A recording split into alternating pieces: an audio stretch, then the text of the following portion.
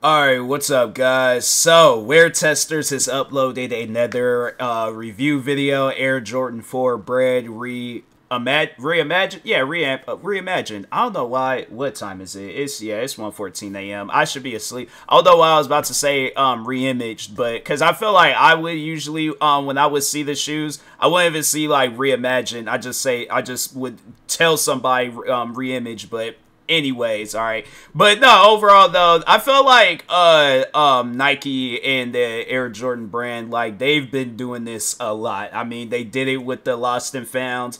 I'm trying to think of some other shoes they've done it with. Yeah, they know people want OG colorways and stuff, so they're like, okay, well, we can't make them like how they used to be, so let's give them this either a newer or older look, depending on, you know, what we overall do with the shoe and stuff, or come out with like some version of it where it's like, it's not the original shoe, but it might as well be the original shoe. Like, for an example, them satin Bred ones. And there's like, they already came out with something like that. But I think, what was it, back in 2013? And it's going for like $8,000 now. Now they came out with a female release. And it's like, yeah, you can look on StockX. Literally the same exact shoe. Might be some slight differences, but it's the same exact shoe. But yeah, they know people want it. So they're all like, oh, well, let's slap on a different title for it. But yeah, you know, throw the shoe out there. I feel like it's making it more easier to get, because if they were just to say Air Jordan 4 Bred, then yeah, people are all like, oh, I gotta go out and get me a bunch of pairs.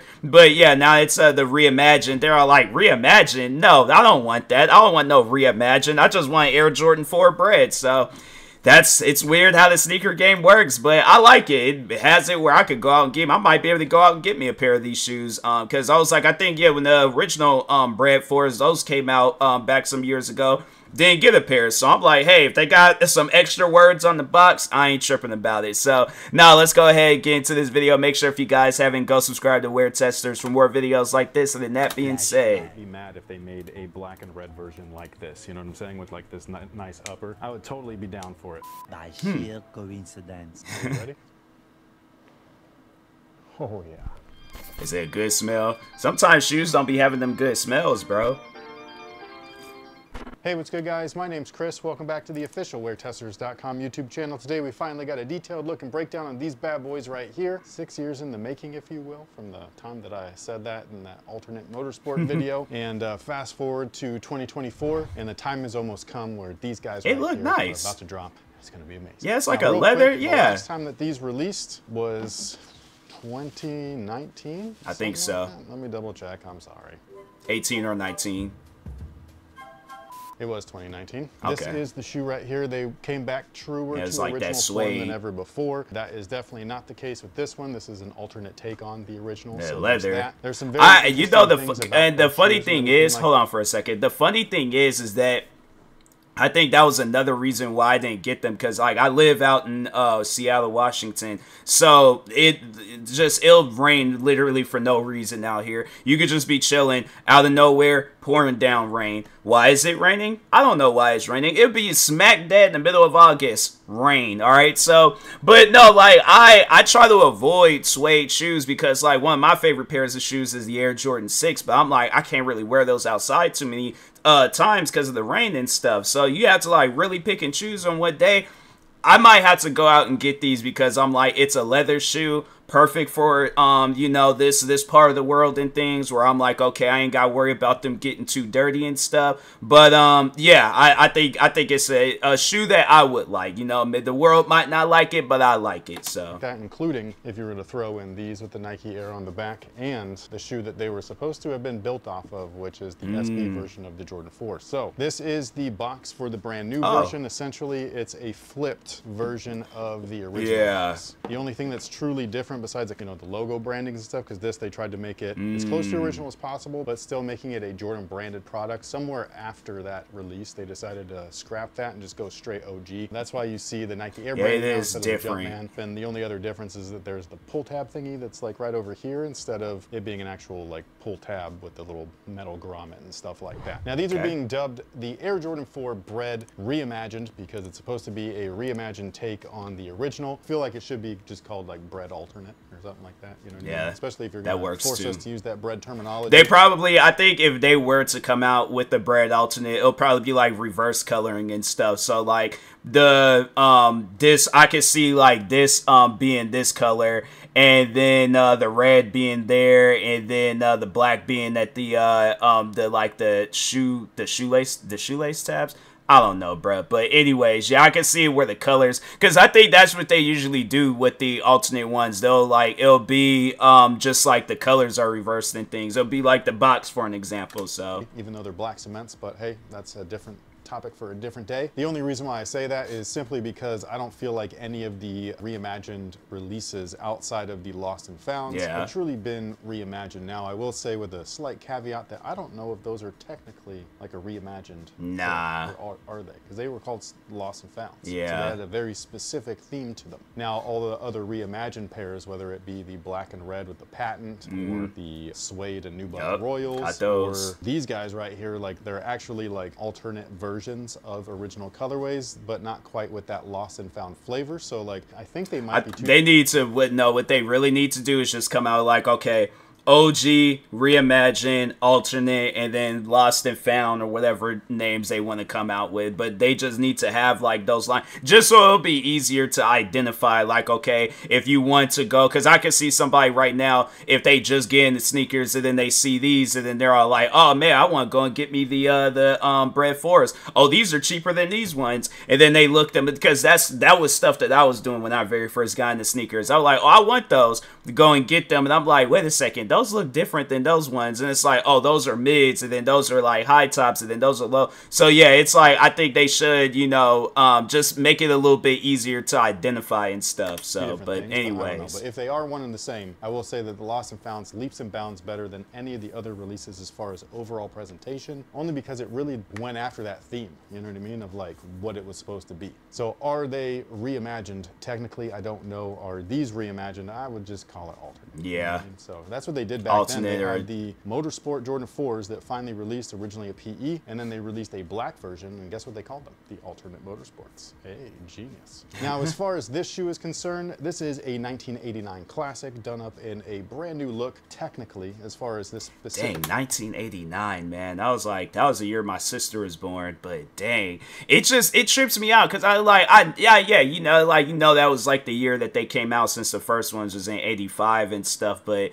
dang, it'll hit me at times, like, you know, like with just all like the there's those 4 Jordans and things in the 80s. I'm like, dang, man, people were living good in the 80s. I feel like the 80s, that was man, I'm telling you, if I had a DeLorean, yeah, 80s, I definitely travel back in time and be like, nah, because I'm pretty sure these is going for like $50-$60 and stuff. So yeah, I definitely would have went back in time, got me a few pairs of these. Colorway is concerned, where they took what was originally Durabuck, later on used synthetic nubuck and stuff like that, like these 2019s, and then they switched it up with using actually nice leather. So we're going to talk about all the differences and things like that, because the reimagined pair are not built quite like the remastered or OG, whatever it is that you want to call them. Instead, they built them off of this, which is interesting, because some of the things I totally am cool with. Some of the things I'm kind of like, hey, wait a minute, that's not actually an original feature, so why is it on here? The main thing that they took from the SB version of the shoe is the overall shape, and so they did that well. If you compare this reimagined pair to the 2019 release, the shape of the shoe's just been refined even more than it was on these guys. If you were to compare these to their original, what do they call them? Remastered, which was these guys right here. That I can't remember when these were released. It was a while earlier, 2015-ish, 2015, 2016. If you were to look at the toe boxes just alone, the toe box on the white cements is just bulky, boxy, disgusting, looks nothing like the original. Whereas these guys right here are a little bit more streamlined, a little bit closer to the original. Are they exact? No. Are the Nike SBs? No, but it's still closer than that one. I will say real quick though, I really hope, because this is my worn pair of my 2019s, I just hope that this don't happen.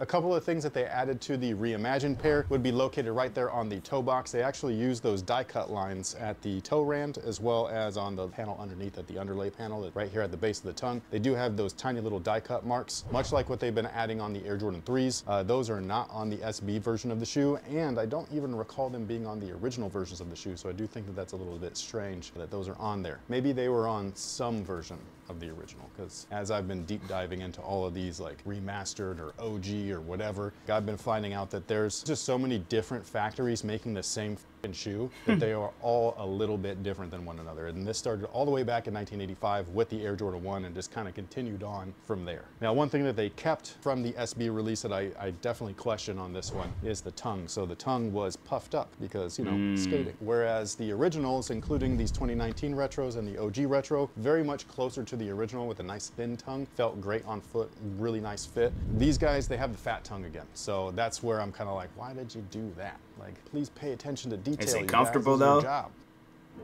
I guess like more so with me, I look for comfort because I think it was those up tempos, those Airmore up tempos that came out. I think it was 2018, I believe. And bro, when I tell you, I was like, nah, bro, freaking Kuta Kente, my ankles. I'm like, I don't even want them no more. Nah, man, them shoes was really messing up my ankles to the point where I remember it was like right after work and I was like, okay, the Nike store is right up the street. I could just go up there and give me some Air Forces or something. But oh my God, I'm like, there's at times where there's shoes where I'm like, you guys really...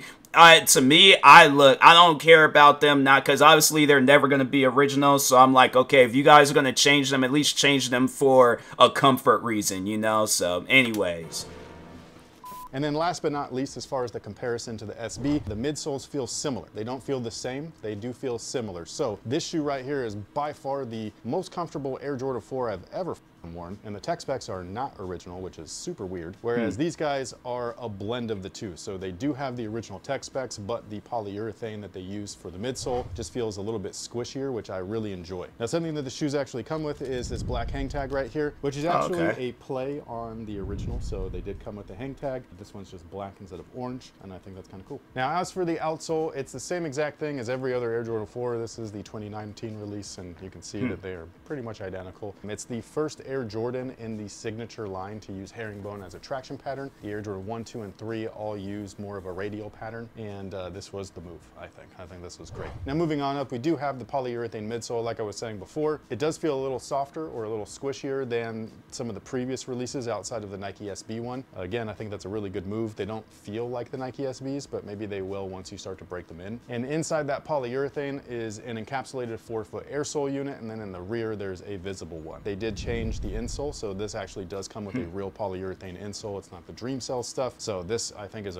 another great move. I just love that it's in there. Now, as far as the upper is concerned, does it say AJ11 on it, or is that like he just took it out? Because that would concern me if I pull out the insole and it says AJ11. I'm like, wait, was y'all, so you just, what, y'all just ran out and just start slapping in some Air Jordan 11s? Or, like, did he pull that out of an Air Jordan 11 just to show? Because he didn't want to pull it out there. I'm concerned. I'm just a concerned sneaker citizen. That's where these guys are truly reimagined, or an alternate version of, because they take and replace the synthetic nubuck, or what was originally used in the 1989 release, which was Durabuck, and they replaced it with all the leather and everything. It's not tumbled, it is slightly textured. I love this. It looks so good. The only complaint that I can talk about with my particular pair is actually on the toe boxes. Both of mine have these divots. What the hell? What is that Factory from? defects. I'm not sure exactly. The only thing I can guess is that they were put in the box like this, and their toe, like, it literally matches right up. Oh yeah. Use those foamy pieces that Nike uses. Jordan Brand has used them on shoes like the 34s and the 36s. Oh right, for the fins. Yeah, for, you know, the things that are fabric that don't matter, but hey, they wanted to keep their shape and stuff. Not this. Whatever, dude. This is Jordan Brand at this point. When the shoe comes, they probably was like shaking the box, and so then that heel part was just digging in. Dang, man, that's messed up. Like this, I expect it. Should I expect it? No, but I do. But yeah, I think that if you're able to get a pair, you should be happy. Are they going to be super easy to get? I don't know. It's not like the Reimagined 3s were hard to get. Like, they were sitting around for a little bit and stuff, so I'm sure that it depends on your area. Speaking of your area, our last upload that we did, we talked about the Off-White Jordan 5s, because I just recently got them. I asked you guys if you wanted a video. A lot of you said yes. That's why the video was made. Inside that video, though, I did ask the question, like, where are you from and what did they call specific colorways of shoes way back when they originally released, because we didn't have these nicknames where I'm from in the Bay Area. Like, we didn't call them anything but what the color was. Black cement, white cement, the military blues, the fire, like, that was literally their nicknames, you know what I mean? and like we didn't call them breads or whatever, like cherries and all that stuff. It just wasn't a thing until retro started happening. And the comments were lit in that whole video, dude. Like everybody was leaving comments on like where they're from, what they called things, all this stuff. A lot of people I'm trying to think, because it was my friends. They were more so into sneakers. I got into the sneaker game late. Like, I even remember one of my friends, he did have a pair of white cement 3s when he was in the 5th grade. And I'm like, dang, bro. It was like, the crazy thing is like, I remembered like so many sneaker moments with my friends. And I think like throughout my time in school, I was like the only dope pair of sneakers I do remember having was it was like a pair of Kobe 5s. It was like when they had just released 2 and they just came out, and it was a Laker colorway, and that was like I ended up messing those shoes up. Then I donated them, and I was like, bruh. Mistakes, man. I made mistakes throughout my childhood, but anyways, but yeah, like I remember, yeah, my friend having the white cement. I don't even know if he did call them anything else. Like I knew that they were like good shoes and things, because he was, yeah, the way he was walking around school, he didn't want to like crease them, so he was doing these like weird baby walks. But yeah, I was like, I was like, bro, I don't even care. I crease my shoes. I'm like, look, bro. I don't know. I would say like mentally I'm an old soul. I'm like, I don't even care no more. I've always have been reckless with my shoes, and most likely I get these. Oh, you best believe I'm going to be reckless with them. I'll be wearing them out in all types of weather conditions and things to just really see how durable they are and stuff. Cause yeah, I don't care. But no, name wise, yeah, we just called Jordans. Like I don't know. I had to ask my friends, but yeah, it was I think they just called them the new like Air Jordan, whatever. It's like they wasn't really calling them names and stuff. So like so bread or really cherry or that anything you guys else. Did that and took the time to leave the comments. I really do thank you so much. So yeah, you guys are awesome. And for weighing in on soda. Well, yeah, I was gonna say we asked multiple questions. I just didn't want to like focus on. I wanted to focus on the one question. Well, I have a new question. What? Whatever state you're in, what is the sandwich of your state? We just watched a whole video on that. And In-N-Out. What is the sandwich? We got some Subways out here, but we don't have like a sandwich. We more so have Starbucks. You know, I guarantee. It was funny. There's a video game that I played, but no, we got like a gang of Starbuckses everywhere. You go to any city out here in Washington State, you best believe you're gonna see a Starbucks on some corner and stuff. But no, Seattle is just riddled with Starbuckses and things like it's like it's just a safe area. It's like, think of a video game and think of like the safe houses and homes and all that stuff. That's the Starbucks. It's like Starbucks is our safe home. But there's this racing game that came out a while back called the Crew 2, and obviously they couldn't have like Starbucks coffee in there for copyright reasons. But if you go if you play that game, the Crew 2, and you go to like the Washington State area, because it's not like all of Washington State, it's just like the major cities of Washington, and it's like that with every other. The Crew 2 is a really good game. I definitely recommend you guys check it out and things. But anyways, no, but they do have like a coffee place like on pretty much like there's this one area in the Washington State area in that game where it was just a bunch of buildings, and like every other building was a coffee store. So yeah, man, that's us. We ain't got sandwiches, we got coffee out here. So burgers got chosen. That's us. That was which is weird. Right? Yes. That's not a sandwich. Technically it is. But it's not. No, technically a hot dog is a sandwich. I didn't make the rules, okay? Yeah, I mean, should we do a question of the day every video? My thing is this: if it comes with like, if you could put condiments on there, it's a sandwich, bro. Sounds fun. You know what I mean? Just like a random ass like, hey. But yeah, for engagement. For the algorithm. Anyways, if you're interested in these guys right here, they do fit true to size, so whatever you typically wear in your Air Jordan 4s, that's exactly what I would recommend. The leather is very plush, so for all you pinky toe guys out there that, you know, get your pinky toes obliterated by this little hump right here, I would still go with whatever you typically go with just to be safe, but just know that if you did put a little bit of extra time into these guys, you might be okay in some cases. Yeah, I might have to get a pair of these. Extremely wide foot, that won't be the case for you, but for somebody that just has a slightly wide foot, I think that you'll be okay. But sound off below and let us know what you think about these in the comment section. Which one do you prefer? Do you prefer the original styling with the durable? I like leather. Upper, or do you like the alternate version with, yeah, you know, the nice leather and things like that? Yeah. Also, how do you think that they stack up against these? I think that they did a good job replicating the shoe overall. I just question why the non-skate version has the puffy tongue, because I understand why the skate version did. I will say that they have the excuse of being like, well, it's a reimagined. It doesn't have to be like the original. I get that. So with the militaries, let's see what happens. But with all that being said, thank you so much for being here. Thank you so much for watching. We will catch you guys on the next one. So until then, have a good one. Yeah, man, I might have to cop those when they come out, cause no, it's just like I've only have had, I think, maybe 2 pairs of 4s, I believe, and I think I ended up selling one. I still got the other because I remember, no, it was it rained really bad out here. It was those weatherized 4s that looked like the Eminem 4s that came out years ago.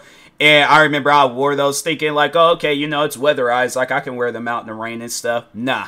I was like, I vividly remember I went into Target and I was like, I was pretty much, like, people was looking at me because they was like, how did you make it through that? When I tell you it rains out here, bro, it literally rains. It ain't like, no, just like, okay, like a small little, like, dip your hand in a cup of water and it's like, no, it's literally like them at the end of a football game and they get like a whole, like, jug of Gatorade and toss it on you type rain. Like, you gotta, like, walk in there and do, like, a shake like a dog or something when you go into an establishment. But anyways, I remember I wore those weatherized 4s that came out, and yeah, they were like, the shoes were soaked, like it, like literally water was built up on the shoes and stuff. So yeah, man, it was wasn't good. It wasn't good at all. So I feel like these Air Jordan, I wonder, I don't even know if they've came out yet thing, and because I gotta, yeah, see that people selling them for freaking crazy amounts on GOAT and things. I'm like, I'm not trying to, that's crazy. That is crazy. $818 to just get an instant shipping. These shoes, I don't even think, I wonder if they, like, if there's a thing where it says, like, when they release and stuff, because I'm not spending that much on them shoes. I'm like, you are on some serious, I would spend that $36.90, that's for the delivery price and things, but they don't say, like, when the shoes is coming out. They just showing a bunch of different things, but I'm on Complex right now. There's, like, okay, so there's, like, a full family sizing February 17th, retailing $215. That's not bad. $215 is not bad. I can roll with that and stuff. So, but anyways, make sure if you guys haven't, go subscribe to Wear Testers for more videos like this. Like, subscribe to me too, and I'll talk to you guys later. Thank you guys for watching, and peace.